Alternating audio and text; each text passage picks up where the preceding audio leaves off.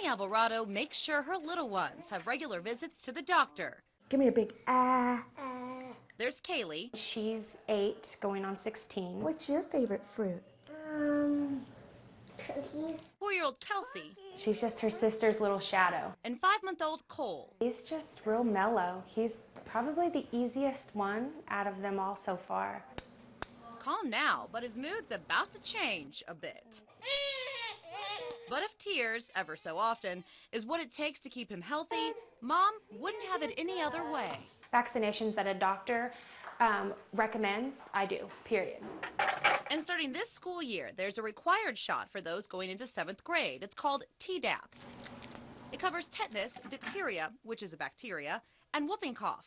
While doctors say all the vaccines in the shot are important, it's whooping cough concerns that really triggered the requirement. With the contagious nature of it, it's typically adolescents or adults that get the bacteria and then give it to the younger children, where it is most times a hospitalization and a very serious infection.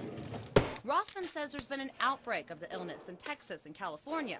All right. Plus, while you're at the doctor, she also recommends getting several other vaccines for your 7th grader that aren't required. They should also have another vaccination of varicella, which is chickenpox, and that's very definitely try to prevent them from having shingles in later life.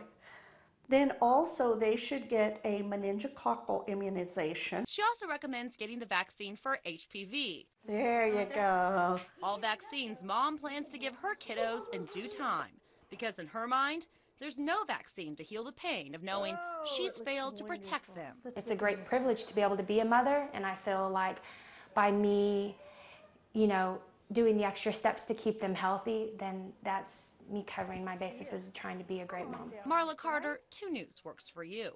Look at this crew we have.